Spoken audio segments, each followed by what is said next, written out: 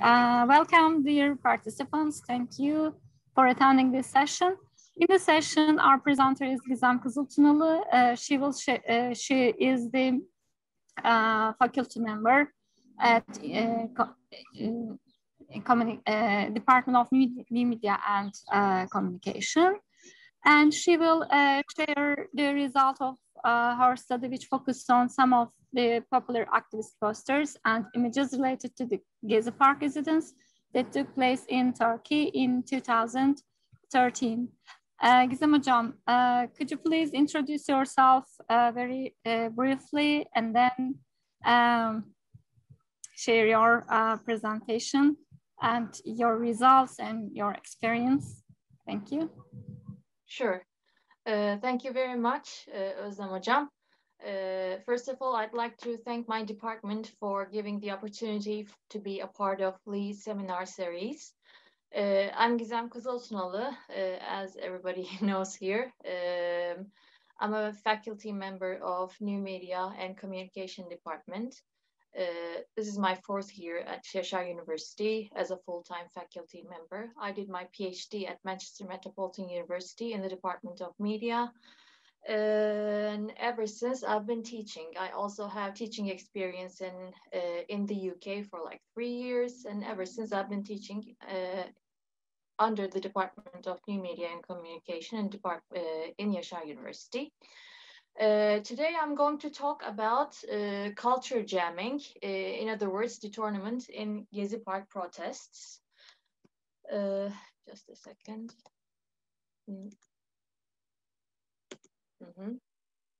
This article actually was an article that I wrote in 2018. And it was accepted in 2018, but it was officially published in Visual Communication in 2020, as you can see. And the actual name of my article is Detournement in Social Media Visuals for Shared Activist Identity and Imagery. If you would like, you can check it out later in the site of Visual Communication. So this seminar, what we will see in this seminar, let me go through it briefly. I'm going to talk about the detourned anti-governmental social media images of Gezi Park. Detournement means at the same time culture jamming. I preferred using culture jamming in my title because that is the more contemporary usage of the term. But I'm going to use these two terms interchangeably during my session. So I'm going to use detournement and culture jamming interchangeably. Right, so I'm going to be looking at the detourned anti-governmental social media images of Gezi Park, how the protesters challenged the governmental attacks of the government, and how the activists retaliated to these attacks through humorous forms of detournement images. And also I'm going to be looking at the leading patterns of signification these images led to. So we can say that these images led to a form of new meaning patterns. And finally, I'm going to conclude my session by pointing out how these new significations led to the formation of an activist Gezi identity. Okay, so what was Gezi movement? We're already familiar with what it is, but this was also an article that I presented in an international panel in Spain. So I gave much more details in my article and my presentation in Spain as well. So I won't go through what happened during Gezi and etc. But briefly, I'm going to cover it up. So Griffin argues that there are two movements in society that take place. The first one is intended for composing or defending institutions. And the second kind of main movement is people going for the demolishment and overthrowing of existing institutions.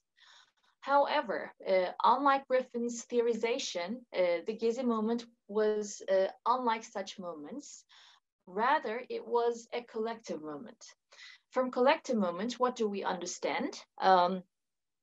First of all, people come together for a change. A group of social protesters, or AKA activists, come together because they think that some things in society are going wrong. And as a result of this, they come together and go for a change, do things for a change. So it was a collective movement in this regard.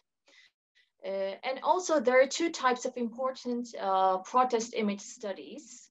The first one is the rhetoric of agitation and control, which was written by Bowers and Oss. And here, the writers propose that images are passive resistance tools. So they are actually used for activist intentions, but they're passive tools. But they also aim for change. And the second one indicates that images are utilized by activists. So this is the main argument of Deluco in his book Image Politics, which was written in 1999. Basing my arguments on these studies, I decided to look at the protest images of Gezi Park and how these activist images were also tools of passive resistance. So such images produced a change in the policies of the leading political party. As a conclusion, I came to this conclusion. Maybe it is early for me to mention the conclusion, but we already are familiar with the fact that they produced a change in the policies of the leading political party. Evet, involving new media. So one very salient aspect of the Gezi Park protests was the involvement of new media.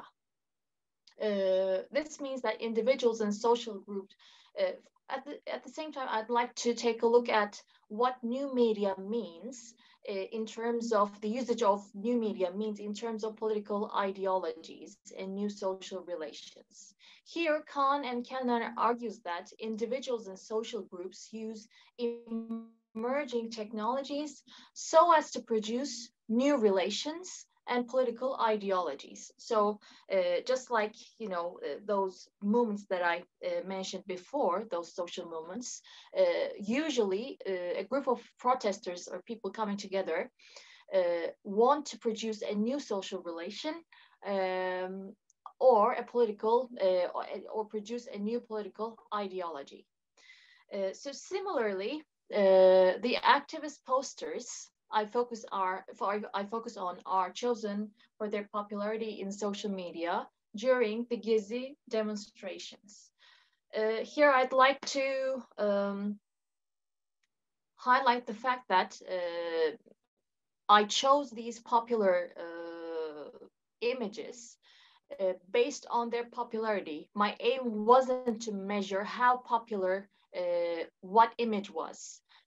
Rather, I wanted to focus on the culture jamming aspects of these images. So just bear that in mind.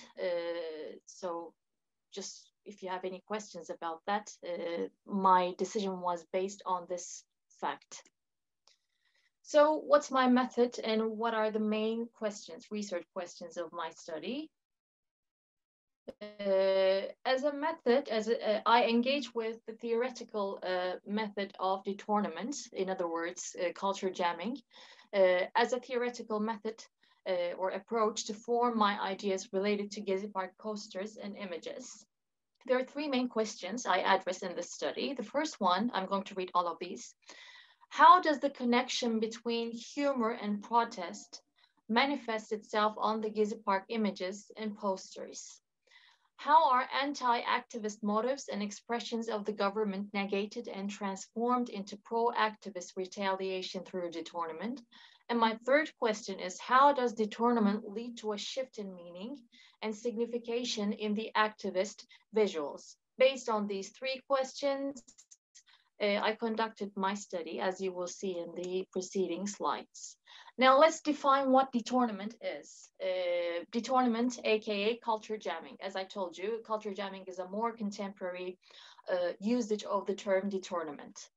So there are 2 meanings related to detournement and culture jamming, but let's spotlight detournement as a first step.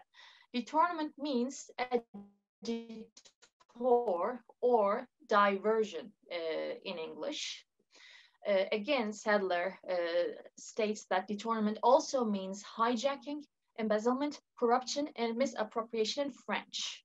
So it is clear that both languages have negative connotations regarding the term, the concept.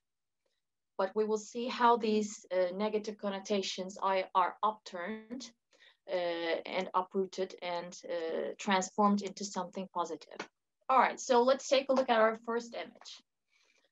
The first image is escape capitalism as a prison. Now, this is a typical detournement example or culture jamming example. First of all, we should know that detournement is generated as a result of the Situationists International. But who are the Situationists? Let me briefly mention what their aims are, what their principles are, and etc. They are an international organization of social revolutionaries, Situationist internationals, and they're made up of avant-garde artists. Their foundations are primarily derived from libertarian Marxism, Dada, Surrealism, and avant-garde art. And what they try to do is they try to synthesize these diverse theoretical disciplines into a critique of capitalism.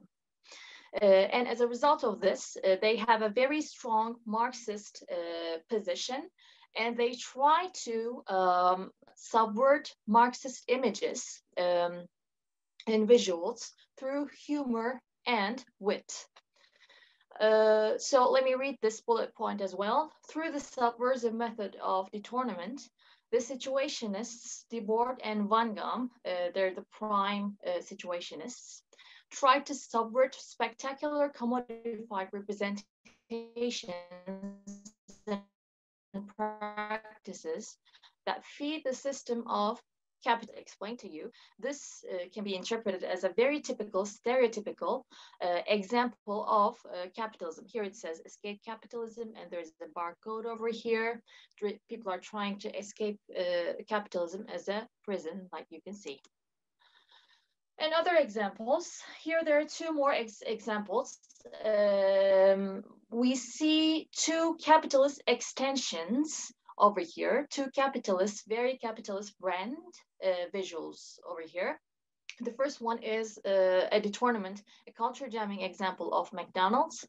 The M is turned upside down and is made into a W, which is the capital of weight. And instead of their motto, well-known motto, I'm loving it, here it says I'm gaining it, meaning weight again. So here we see that humor, wit, and irony and parody is used as very salient forms of criticism. And if we take a look at the second visual, we see Nike. And there's this man having a lash in his hand, and child exploitation of Nike is touched upon here. And the motto, just do it, just like, you know, McDonald's, I'm loving it, is turned upside down and used in a very different context as a way of humorous criticism. And child labor and exploitation is being touched upon in the visual. Let me read the bullet points now. Okay, so these are the detournement illustrations related to capitalism, McDonald's and Nike's. The images suggest a switch of perspective, like I told you, because they take the motto, they'll take the logo, and they turn them upside down, they twist it, and then they represent it by the way they have reconstructed them. In this way, they manifest a humorous kind of criticism. So a switch of perspective and offer a new angle on the way we perceive capitalism and capitalist labels. In this regard, we can say that they also uncover the disturbing aspects, the realities of capitalism or capitalist labels, extensions, and etc. In this respect, like I told you, they highlight the disturbing aspects of capitalism. All right, so culture jamming in political activism. Culture jamming and political activism today are not only used against capitalistic intentions, but at the same time, they're mostly used in political domains. So political activism, in the domain of political activism, we get to see lots of culture jamming and detournement examples. Detournement, aka culture jamming, is an insurrectionary style to which many protesters' practices can be related, even in our contemporary times. And today, it can be considered as among the tools of a new activism. So there are two important historical examples of detournement use or culture jamming use. The first one is the 1968 French Revolt. So the French Revolt was highly influenced by the Situationist Internationals because it manifested many types of verbal and visual forms of detournement examples. And it consisted of the French provocateurs whose new media practices at the time, included manifestos, broadsheets, pranks, and disinformation. But if we take a look at our present time, we see social media and new media as forms of detournement usage. And I will come to that in my Gezi Park interpretations. The second one is the 1970s punk movement, which I'm also a big fan of. So 1970s punk movement was also under the influence of Situationist International, but it was under the influence of Situationist International in a different way, because the punk movement was generated mainly by the influence of the punk band Sex Pistols, and Sex Pistols was under the influence of Situationist Internationals. And as a result of this, Sex Pistols projected nihilistic ideals, detourned political images, clothing styles, and posters.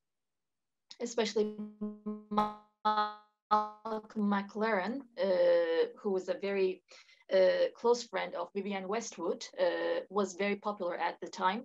And through these idols and icons, the punk movement became very mainstream, very ubiquitous in the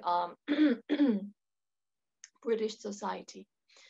As a result of this movement, British youth found a way of expressing their disillusionment with the policies of the British government. So again, here we see detournement and cultural jamming in the context of political activism. So parody and satire, these are very important and very pivotal elements of detournement or culture jamming. So what are these?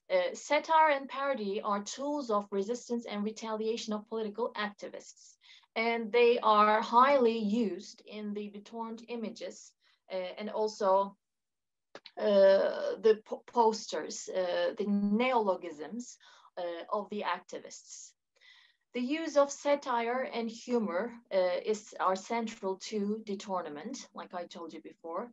And through humorous criticism, detournement suggests a different approach to reality and how it can be perceived. First, this reality was only accountable for capitalistic images, but later it transformed, metamorphosed into capitalistic images, okay?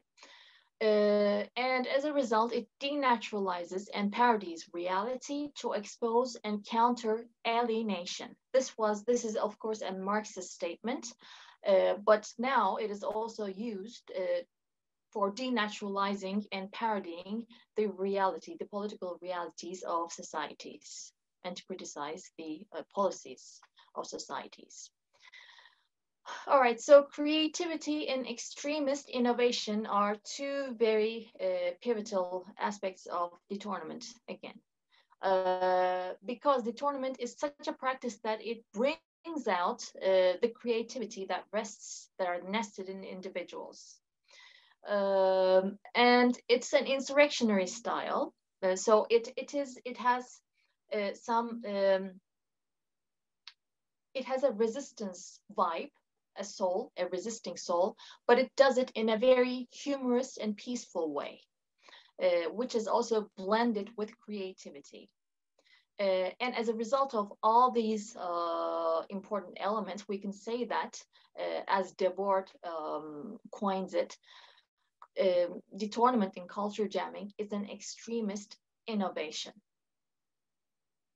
which is mostly seen within the youth cultures. So let's come to culture jamming. Like I already mentioned, culture jamming is a very contemporary usage of the tournament. And today, the tournament is also referred to as culture jamming. And culture jammers are political heirs to Situationist International. And what are their aims? Their aim is to unravel the methods of domination. This means the political domination, the policies of the governments, okay? So they try to unravel the methods of domination related to mainstream society. This can be political, this can be capitalistic, this can be anything that is dominant in the mainstream society, so as to generate a change of perspective or to offer an alternative reality to the dominant forms of realities. So let's come to Gezi Park. I'm not going to go through the details of what happened that night, because we all are familiar with what happened, and we all have been through the ordeal of Gezi Park. So I'm not going to go through it, but I'm just going to touch up on some important points related to the demonstrations. There was a survey carried out by Bilgi University on the Gezi activists, and the survey was based on learning why they participated in such a demonstration, such a huge demonstration that turned out to be very wide demonstration around the nation. The main question was the main reasons why they participated in the events. So I'm going to read these. 92% of the participants said that the authoritarian attitude of the prime minister was the main reason. 91% said the police disappropriate use of force was the main reason for their participation. 91% said violation of democratic rights was the main reason. And 84% said the silence of the media triggered them to participate in the Gezi Park events, demonstrations. Okay, so social media, new media, but not mainstream media, let's call it alternative media, holds a very important part, has a very important part within the Gezi Park protests. In general, social media globally offers a platform for the organization of subjects all around the world nowadays. And the case was the same with the Gezi Park protests, because the internet provided an open broadcast to reveal the protesters' ideas that would not be broadcast on mainstream media channels. At this point, I'd like to mention my personal experience on the issue. I was at the time in England, and I was going through Twitter, and I was shocked because everybody was talking about the Gezi Park protest. Everybody was saying something.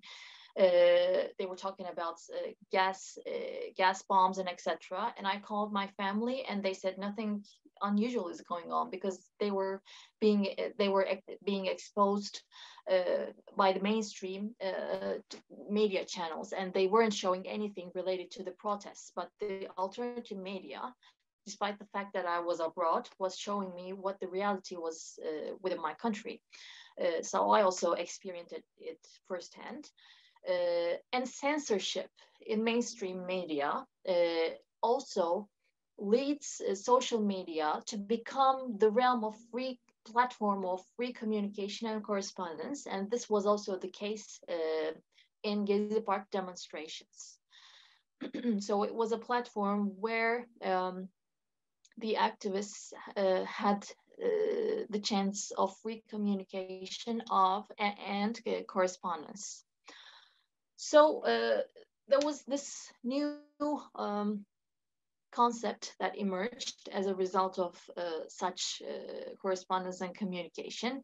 Of course, this existed, but this come to the fore in the Gezi Park protests, which is citizenship journalism. The use of social media by the subjects led to the emergence of citizenship journalism in Turkey as well. What does this mean? I'm sure people who deal with media are already familiar with the term, but for the ones who don't know the term, I'd like to explain it once more again. It refers to sharing information by non-professional people by the use of online sources. So this is what basically took place in Gezi Park events, when people were trying to correspond with each other, communicate with each other on Twitter and on Facebook. I don't know, I wasn't using Facebook, but Twitter was bombarded with those kind of correspondences. Okay, so the use of pranks. So there are two very crucial lines that I'd like to read from Atkinson and Harold regarding pranks. Pranks are played to attract the attention of the media, to destroy the power of authorities that control mainstream media. So this is Atkinson's definition of what pranks is.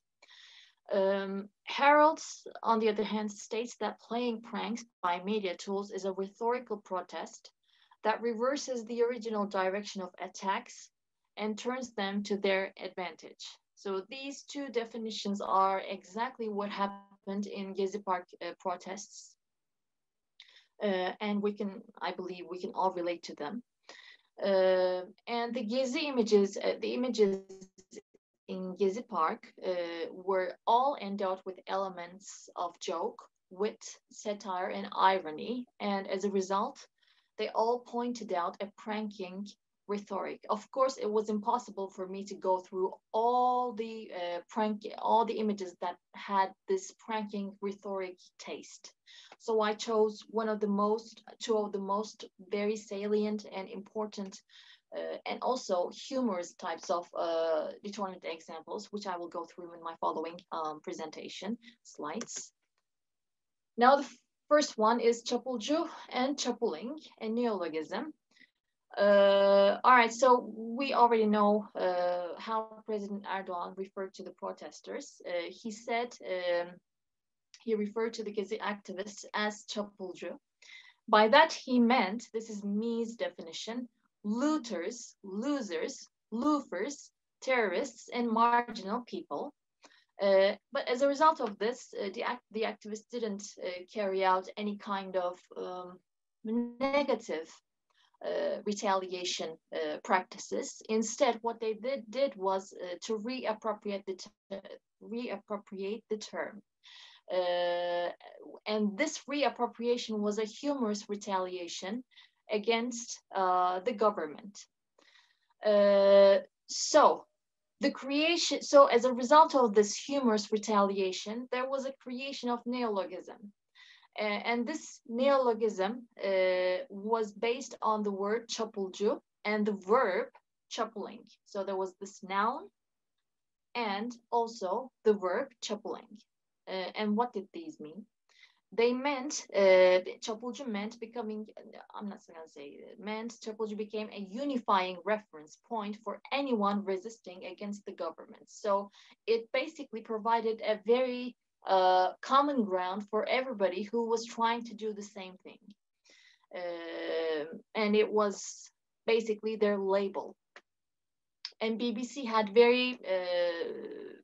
a very remarkable expression regarding the situation. BBC called such reference attempts an explosion of expression in the form of satire, irony, and outright mockery of the popular leader on Istanbul streets and social media. This is a direct quote that I took from BBC. And the protesters embraced çapulcu in an artistic way and applied it to their activism. And this meant a form of peaceful and humorous protesting. So, and çapulcu, as an extension of the neologism çapulcu, another line emerged. And at the time, there was a very popular song by LMFAO, Every Day I'm Shuffling. And as an extension of çapulcu, activists sprayed the walls of Istanbul with the lines that read, Every Day I'm Shuffling. And this was, like I told you, an adapted version of the song Every Day I'm Shuffling. So every day I'm shuffling. Shuffling means to dance carelessly. Every day I'm shuffling had metamorphosed into Every Day I'm Shuffling, meaning every day I'm resisting kind of expression. So the phrase Every Day I'm Shuffling became the entertaining act of protesting. So it wasn't about shedding blood. It wasn't about causing harm or anything. It was all about having fun, but at the same time standing up for your rights. So this is what made them very remarkable. This kind of detournament practice is very remarkable. The image and expression gained widespread attention on social media. And it went viral, in other words. And like I told you, shuffling meant standing up for your rights and resisting state oppression and corruption. And this is one of the images, an authentic image taken from the walls of Istanbul. And it was a very viral image on social media that I observed. Sorry. Yes. And there was another extension of Chaplin, Charlie Chaplin poster wearing a gas mask.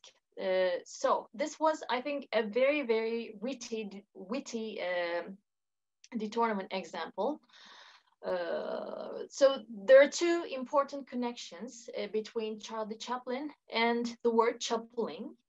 The first one is the similarity of the sound. Charlie Chaplin, it's transformed into Chaplin.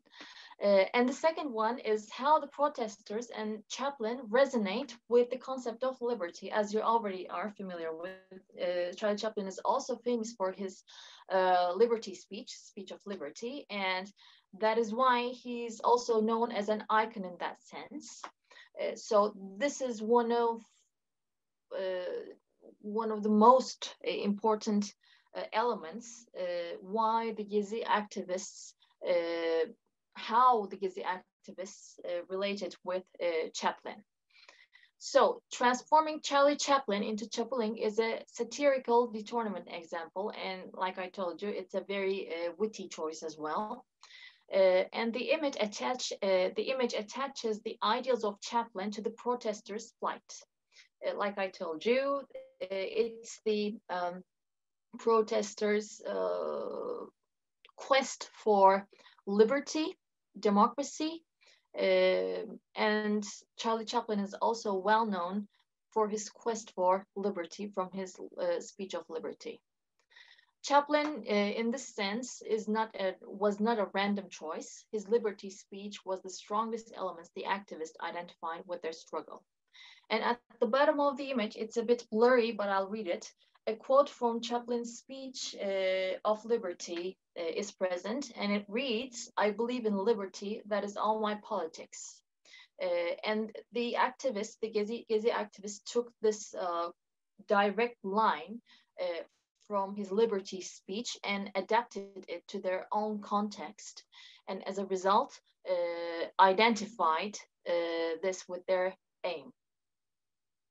This was also a very well-known culture jamming example. Okay, so imposing censorship and the image of the penguins. This is the second widespread detournament example that went viral on social media. Okay, so on the 2nd of June 2013, CNN Turk showed a documentary, but at the same time, especially in Taksim area, serious demonstrations and protests were taking place. Instead of showing those demonstrations, CNN Turk broadcast a penguin documentary, and in that documentary was an episode of Spy in the Huddle. And it was an intentionally shown documentary so as to impose censorship on the protests that were taking place in Taksim area. One Turkish citizen got very angry, and he took CNN Turk and CNN International, brought CNN Turk and CNN International together and took pictures of them all together, showing which channel was showing the realities and the other one showing the penguin censor. Also tweeted this, and through social media, this image also became very viral. It went viral. And as a result of this, the activists generated a very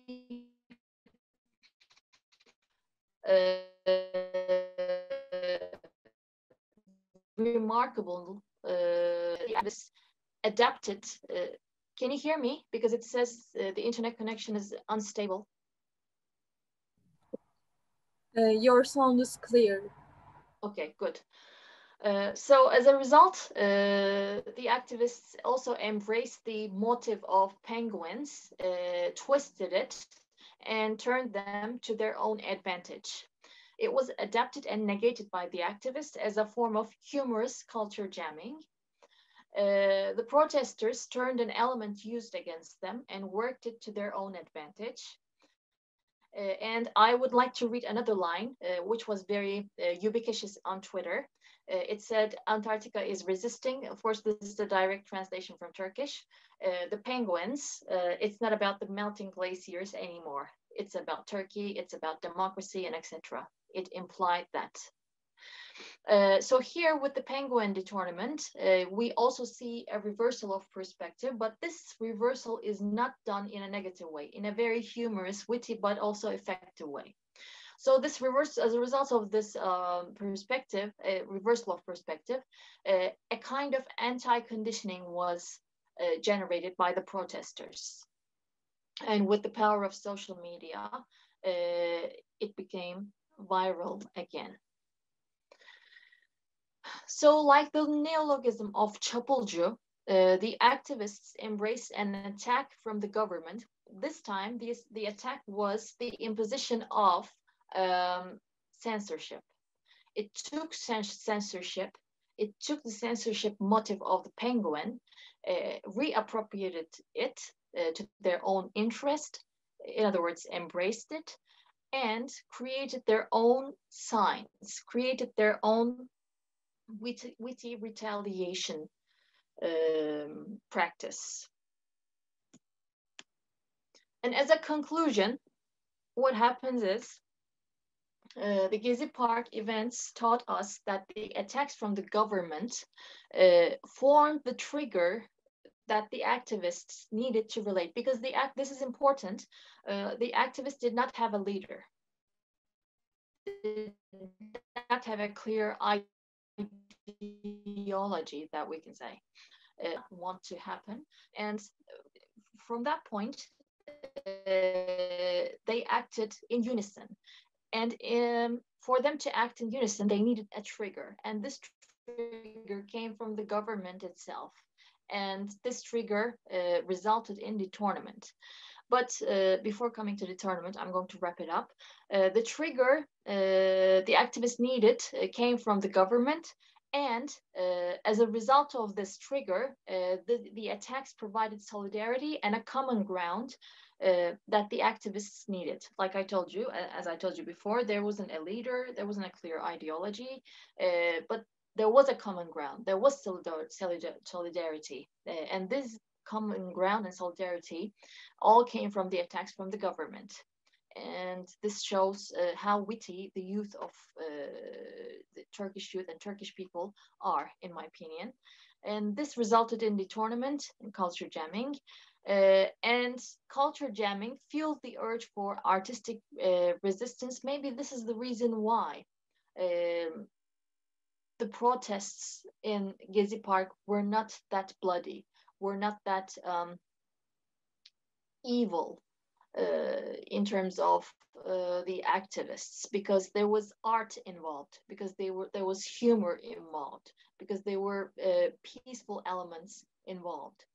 And we can say that they metamorphosed protest and activism into fun and humor.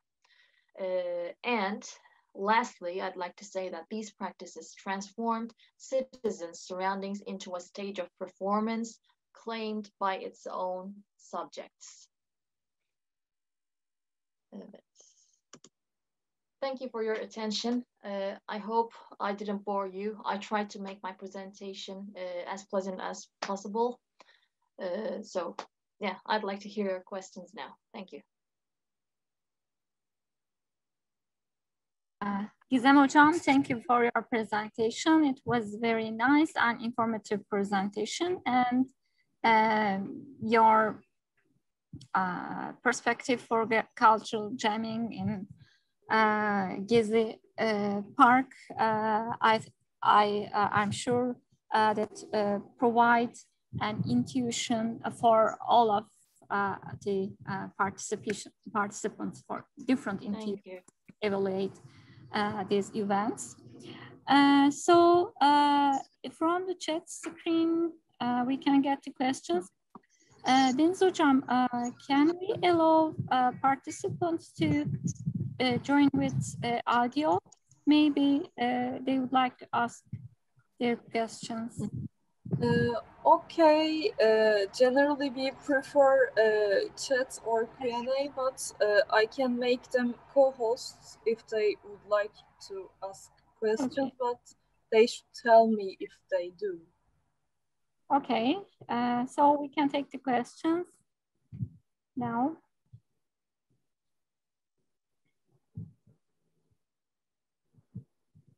Many of the panelists, many of the attendees are my students, so they're already familiar with what I just presented, but please feel free to ask any questions to me. Okay, if they don't have a question, I have a question. How many images did you examine in your study? Basically, instead of analyzing certain images, I tried to analyze what was dethroned. So this included the neologism of Çapulin and Çapulcu and the censorship elements, and how these elements were solidified in the form of images. So it wasn't basically a visual analysis. Yes, it had that component to it, but it wasn't all about, analyzing images. So there were actually 3 or 4 images involved in general, but they weren't like the spine of the article, because I also wanted to look at the neologisms, the censorship elements, and how they were solidified in images. Okay, thank you. So you read the all Gezi Park event through these social media posts. I understand. Thank you. Thank you for your question.